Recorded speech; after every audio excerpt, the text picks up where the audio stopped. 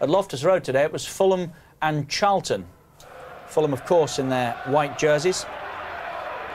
Charlton's season's been very in and out, and they'd have gone there today hoping for better than this, but Steve Malbranque with the opener. I think I expect them better as well. They've been playing that well recently. I think they're going to a nice run of form, playing some good football, and this will be a big disappointment, I think, to Alan Kerbishley.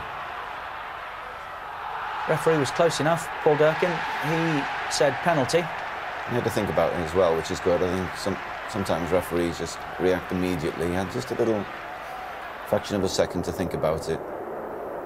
He's about the best of them at the minute, don't you think, Paul Yeah, Durkin? he's a good referee. So you can just see he's just waiting just that fraction. Again, another clinical finish.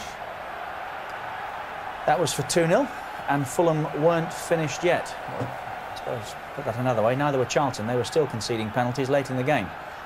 And this was a real mess.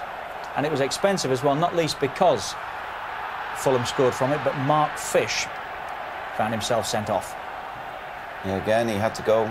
I think the centre-forward could have stayed on his feet there and finished himself, but as so often happens now, he took the opportunity to go down and get the double advantage of the penalty and the sending off.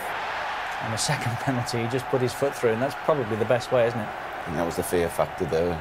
Forget about placing it when you're going for the hat-trick. He just